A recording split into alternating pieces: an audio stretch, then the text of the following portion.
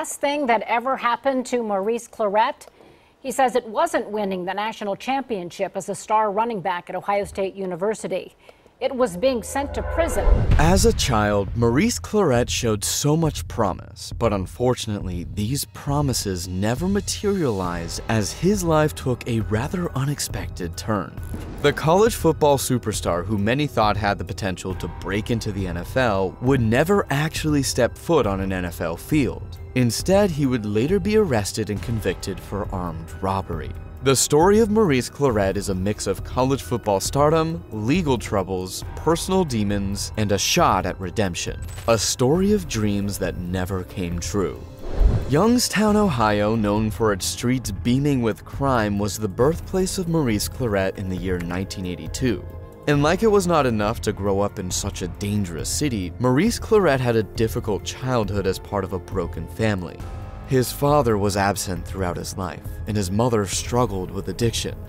As a kid, he witnessed a friend of his shot to death by a stray bullet, and as expected, these experiences left a scar on the life of Maurice Clarett. But at the beginning, Maurice didn't seem too affected by his upbringing and background. In school, both his classmates and his teachers saw him as a good boy as he exhibited good character. From a young age, Maurice Clarett found solace in sports, especially American football. He played football at Austintown Fitch High School and quickly developed into a star player.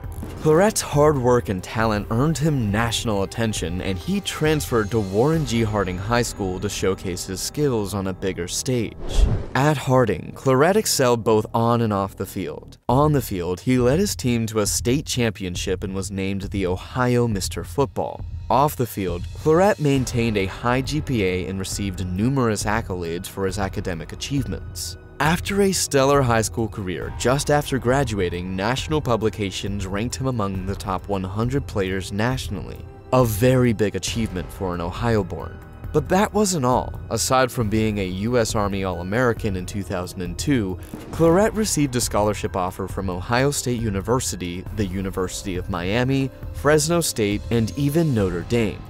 Maurice, however, verbally committed to Ohio State over other offers because it was a dream come true for him. He had always wanted to play for the Buckeyes. Maurice started at Ohio State for one season, rushing for 1,237 yards and scoring 18 touchdowns, helping the Buckeyes to a 14-0 record and the BCS National Championship. He achieved all these as a freshman. His initial start at Ohio State was pleasant, but not until 2002. As a star with that much attention, it wasn't too long before all the college fame got to his head. Maurice Clarett started misbehaving. He got preferential treatment, and this made him feel above the law. It first started with his behavior towards his coach and teachers. During the Northwestern Ohio State game in the 2002 season, he was even seen yelling at his position coach. In December of that same year, Maurice got the sad news that would impact his attitude going forward negatively. His childhood friend Juan Bell, who was only 23 years old, lost his life after being shot multiple times. It was a very difficult period for Maurice, and the Ohio State rules made it even more difficult. Maurice naturally wanted to fly back to Youngstown to attend the funeral of his friend, but according to him, he was given a runaround when he asked to fly back home for the funeral service. From that moment, everything went on a gradual decline. Maurice claimed the school officials never answered his request to fly home for the funeral because of the upcoming championship game. According to him, Ohio State didn't want to shift their attention from their national championship to inner-city violence. An Ohio State rep came out to say Maurice did not file the proper paperwork, but then things became even more confusing when Andy Geiger, Ohio State athletic director, said Maurice was permitted to fly home on the condition that he bought his ticket home and back, after which he would be reimbursed when the paperwork had been filed. He further went on to say he was unsure why Maurice remained adamant about the conditions he was given. It was a little confusing as to why he would do that, and this was between him not having enough money to finance it or just wanting to disobey and stand on what he wanted. Maurice was not from a well-to-do family, and perhaps funding his journey was a little too expensive, or he simply wanted to disregard authority. According to the director, they were at a spot where they couldn't get tickets for him, so it wasn't the school's fault. Youngstown, where Maurice lived, is about a 2.5-hour drive from Ohio State, so while a ticket seemed expensive, a quick drive could have solved the issue since the event was important, but Maurice didn't consider that option. A sign of a young man who was slowly becoming arrogant. After the funeral, Ohio State went on to win the national championship game with Maurice putting forth an outstanding performance, stripping the ball from the late great Sean Taylor after the quarterback threw a pick, and also scoring the game-winning touchdown in double overtime, finishing his freshman season with 1,200+ yards and 18 touchdowns. As a player, Maurice was impressive, but off the field, he often found himself shrouded in controversy. In July 2003, Maurice became the center of an academic scandal when a teaching assistant told the New York Times that Clarett had received preferential treatment from professors, claiming he had not attended any classes during his only year at Ohio State. She added that Maurice left class when a test was about to be conducted, but later was given an oral test as a special treatment when he passed. However, the investigation did not find sufficient evidence of academic misconduct and was later dissolved. Following several bad behaviors and detention, Maurice was suspended for the 2003 season on September 10, 2003. After his dismissal from Ohio State, he moved to Los Angeles, and while living there, he got into more trouble. More than $10,000 in clothes, CDs, cash, and stereo equipment was stolen from a vehicle that Maurice borrowed from a local dealership when he was given the wrong car. Most people, including Maurice himself, believed the dealership did it on purpose. That was a good way to inflate Maurice's debt so he could get more later. But it still made sense that it could have been Maurice when backed down from the police he initially invited. Some say that he withdrew because of the threats he got for involving the police in the first place. Maurice's charges were falsification and misdemeanor for the police report on the theft. And the charges carried penalties ranging from probation to 6 months in jail and a $1,000 fine. At this point in Maurice's life, he needed money to offset loans and put himself together, and his plan to settle those needs was to join the NFL. To do this, he sued to be included in the 2004 NFL Draft. In his attempt to enter the 2004 NFL Draft, Maurice challenged the NFL's rule that a player must be in college for 3 years to be eligible to declare for the draft. Initially, it was ruled based on antitrust grounds that the NFL could not bar Clarett from participating in the 2004 draft. However, this decision was later overturned by the United States Court of Appeals for the Second Circuit, in an opinion by Judge Sonia Sotomayor. Clarett's petition for certiorari was refused by the Supreme Court. Maurice and the USC wide receiver Mike Williams were both hoping to enter the draft early, but were then barred from the draft by the NFL. Later, because they both signed agents before being denied the opportunity to join the NFL draft, the NCAA refused to reinstate the college eligibility of Clarett or Williams. While the NFL was successful in blocking Clarett and Williams from entering the draft in 2004, they did allow Pitt's wideout Larry Fitzgerald to enter the 2004 draft, despite only playing at Pitt for 2 years without redshirting due to him spending a year at Valley Forge Military Academy in college after high school for academic reasons. The NFL considered that to satisfy the 3-year rule. The league considered Clarett and Fitzgerald's cases to be separate. After his loss in court, Maurice was to wait for the 2005 draft but was also not allowed to return to college football. Later that year, things became even worse. Maurice met with an Israeli mobster who provided him with cash, cars, and bodyguards. All these were under an agreement that Maurice would pay 60% of his rookie contract to pay back the debt he owed him. This was obviously a horrible deal, but then Maurice was broke and desperate, so he agreed to such bad terms. Even though he was knee-deep in debt, Maurice went on an irresponsible and dumb spending spree. He started partying uncontrollably with the excuse that he was trying to fill a void in his life. He drank too much, played, and womanized. Distracted by his lifestyle, he didn't put any effort into getting ready for the NFL Combine in 2005. Although he showed up there, he ran a disappointing 4.72 and 4.82 seconds in the 40-yard dash. He then refused to do any workout and was referred to as slow-mo by the sports media, who were largely critical of his combine performance. Ohio State also declined to allow him to take part in a private workout for pro scouts in Columbus because it wanted to avoid a circus situation. But in an unexpected move, Maurice was drafted in the 2005 NFL Draft with the final pick of the 3rd round by the Denver Broncos, although many experts felt that he would fall to the 6th or 7th round if he was drafted at all. The Pittsburgh Steelers, a team that needed a running back due to the uncertain future of Jerome Bettis, publicly said that they would not draft Clarett. Bettis ended up returning for what would be his final NFL season. However, Clarett turned out to be unimpressive in the Denver Broncos preseason training camp. Since he had not played a game in 2 years or practiced in over a year, he entered training camp weighing 248 pounds, more than 20 pounds overweight. He was also slow to recover from an injury and often showed up to training drunk. He was lazy and always in a particular spot.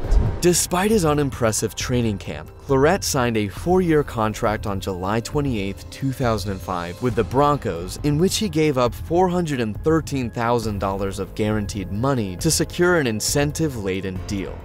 Clarett signed this deal against the advice of his former agents Steve Feldman and Josh Lukes. His motivation was to replace the proposed deal with a package that would pay him first-round money if he rushed for 1,000 yards in multiple seasons. However, after further disappointments and incidents with his coaches and never playing a preseason game, Clarett was released on waivers on August 28, 2005, only a month after signing a contract and before playing a down in the NFL. As is standard procedure in the NFL, for 24 hours after his release, other teams could have claimed him and taken on his contract. So after the 24 hours, Maurice was freed from his contract and able to negotiate with any team. In December 2005, Maurice was in talks to play for the Steubenville Stampede, a squad in the North Division of the American Indoor Football League. According to Jim Terry, manager of the Stampede, he had been in contact with Maurice's agent and they seemed interested in working with them. He claimed Maurice was broke and had something to prove. However, Maurice never signed with the Stampede. Maurice also expressed interest in playing for NFL Europe. Josh Lukes, Maurice's agent, reported that Maurice was going to sign with the NFL on January 2, 2006, and was expected to be allocated to NFL Europe. There were also discussions about Maurice playing for the semi-pro Eastern Indoor Football League team, the Mahoning Valley Hitmen. Maurice ended up not signing with any of them, and this meant only one thing: he was truly broke. With the disappointment, he sunk into depression and was always drunk. He had a lot of loans to pay, and he was jobless. Looking for a way out, he turned to crime and made decisions he would later regret. On January 1, 2006, police announced that they were searching for Clarett about 2 incidents of armed robbery that took place outside the Opium Lounge dance club in Columbus. Please state your emergency. Someone came up to this lady and robbed her. He said it was Maurice Clarett. Maurice allegedly robbed 2 people at gunpoint before escaping in a white SUV with 2 unidentified persons. He reportedly made off with only a cell phone valued at $150 belonging to one of the victims. Maurice turned himself in to police the next day, which happened to be the same day the Buckeyes were defeating Notre Dame in the Fiesta Bowl in Tempe, Arizona, the very game in which Maurice last played college football. He faced 2 counts of aggravated robbery and was later released on a $50,000 bond. It didn't just end there. The next month, Maurice was indicted by a Franklin County grand jury on 2 counts of aggravated robbery with gun specifications and 5 other counts. If convicted, he was to be sentenced up to 25 years in prison. On February 22, 2006, Maurice pleaded not guilty to aggravated robbery charges and was then released on a $20,000 bail until his trial began. 2 weeks before his trial date, Maurice fired his lawyers, William Satina and Robert Krapek.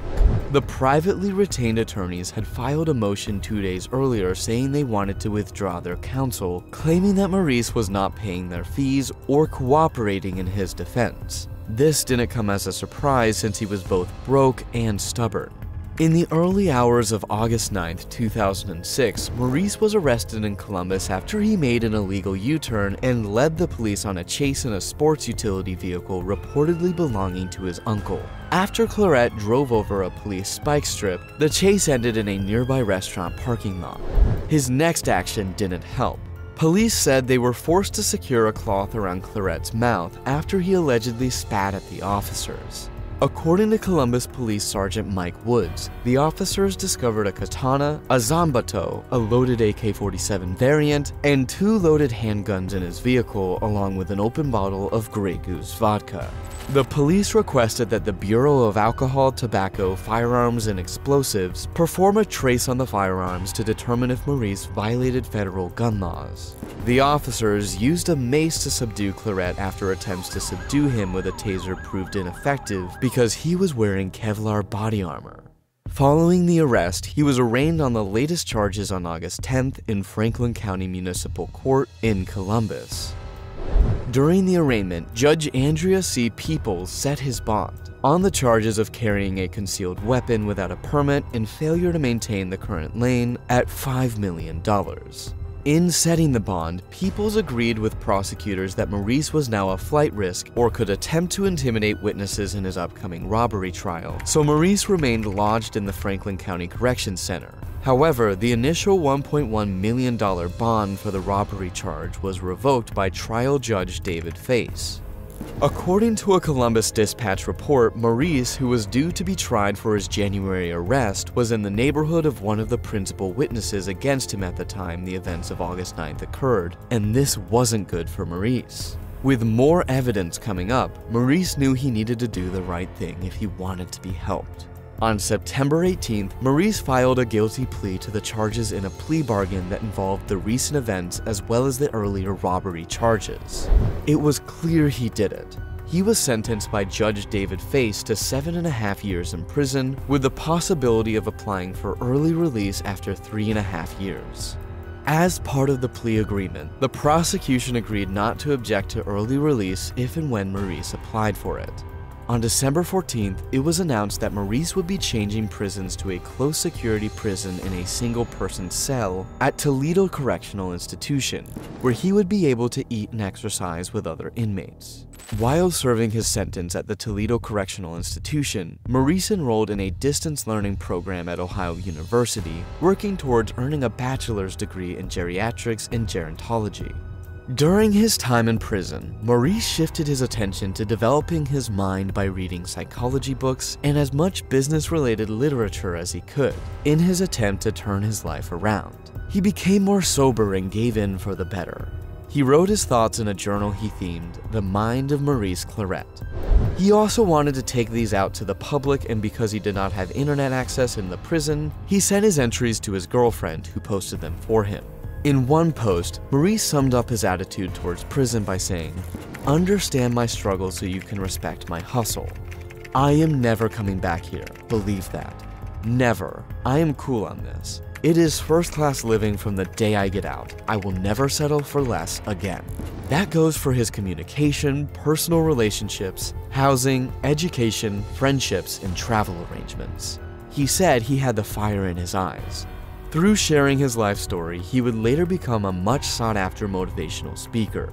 Following his good behavior, on April 7, 2010, Judge Face granted him early release. He stayed in prison for 3.5 years, although he was ordered to enter Maryhaven, a halfway house in Columbus, for up to 6 months. He was then released on August 23, 2010, and he then requested permission from Franklin County Common Pleas Court Judge David Face to attend a tryout for the Omaha Nighthawks of the United Football League. The motion was approved on August 25th. As part of his sentence, Clarett requires court permission to leave the state of Ohio. He needed to bounce back to the right path, and he did. On August 30th, 2010, the Omaha Nighthawks of the United Football League signed Clarett, and on October 1st, 2010, he played his first meaningful game of any sort in 8 years, rushing for 12 yards on 5 attempts against the Sacramento Mountain Lions. As the Nighthawks' #2 running back, Maurice finished the season with 154 yards on the ground on 37 attempts and a touchdown. He also caught 12 passes for 98 yards and returned a kickoff for 13 yards. It was quite a comeback, although the UFL suspended operations in 2012. In November 2012, Maurice was invited back to Ohio State to celebrate the 10th anniversary of the undefeated championship season of 2002. It was an emotional time for Maurice, and all he could wish for was the younger ones not to follow in his previous footsteps. Having suffered from depression, Clarett joined other mental health advocates in August 2013 in promoting the expansion of Medicaid in Ohio. He also spoke at prisons and juvenile detention facilities and worked with youth football camps to share his story so others do not repeat it. Maurice has also reconnected with Ohio State by taking courses and working out with current football players. In December of 2013, he was featured in Youngstown Boys, an ESPN 30 for 30 documentary, which included extensive interviews with family, friends, and associates. He was invited back to Ohio State University as part of a ceremony recognizing the national championship team he played on. While he was there, he also spoke to an audience of about 500 at the Archie Griffin Grand Ballroom in the Ohio Union, discussing past troubles, his ongoing rehabilitation, and the restoration of his reputation. In 2016, Maurice Clarett founded the Red Zone, a behavioral health agency in Youngstown, Ohio. The agency offers mental health services, addiction and recovery services, school-based social work, and more. He also spoke out on the importance of education and training to help people get jobs and stay out of trouble. In 2018, he campaigned for Joe Schiavone in the Ohio gubernatorial election. He also worked with Mike DeWine, who eventually became the governor of Ohio, to improve education, workforce training, and recovery from addiction. This helped and was evident in 2018 when Youngstown City Schools released a report that showed that 283 students who received services from the Red Zone saw their GPA increase by an average of 16.5%. This was a huge success for the agency and its clients. In 2018, Maurice also started working on a business podcast called Business and Biceps with Corey Gregory and John Fosco. The podcast has consistently ranked near the top of the business podcast rankings and in the top 100 overall podcasts in the Apple iTunes Store. Maurice worked as a consultant to the collegiate athletic department and was later appointed as a member of the Youngstown-Warren Regional Chamber of Commerce. Maurice Clarett's story is still being written. But so far, it's been quite a journey. From high school hero to college champion to jail time and back again. His comeback is a testament to the power of hard work, determination, and second chances. He's not done yet, even as he's overcome great challenges to build a new life and help others along the way. Also, with the Red Zone, Business and Biceps, and his work with collegiate athletes, he's making a difference and changing lives for the better. His story shows that it's never too late to turn things around and make a positive impact on the world. Thanks for joining us on this journey. Hope you learned a thing or two. Let us know what you think about everything that happened to Maurice Clarett, and also don't forget to like and subscribe to the channel. Until then, see you in our next video. Bye.